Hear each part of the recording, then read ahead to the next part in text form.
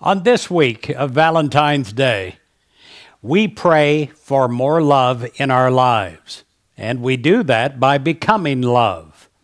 I pray from the top of your head to the bottom of your feet that you become the love of God in action. I pray that the love of God touches every single cell, atom, and tissue of your body. I pray that it touches every thought, old and new, inside of your mind.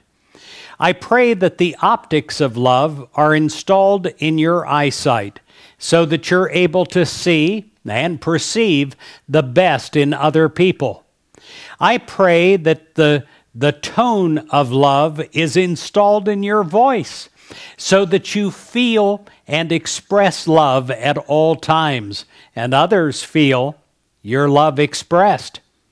I pray that the love of God is installed in your body so that you project automatically, all the time, love to others.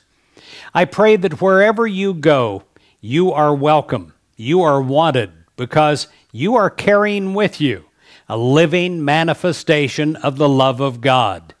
You are a person that everyone loves to be around, a person that is in perfect relationship with other people.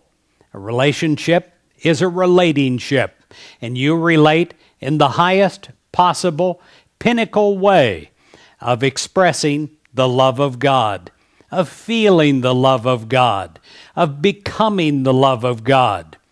In Jesus Christ's name, I pray that you're anointed with this. I pray that you will have this upon you for the rest of your life. I pray that you are changed at the core, from center to circumference. Every part of you is now expressing and accepting love. You accept love from others. You do not cast it off. You believe you're worthy of it because you are it. You are love. There is a perfect circulation of acceptance and giving. You are living in a universe that is heaven on earth. The love of God made manifest because of you.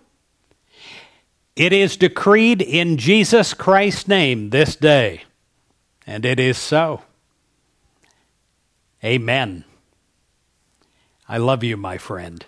God bless you.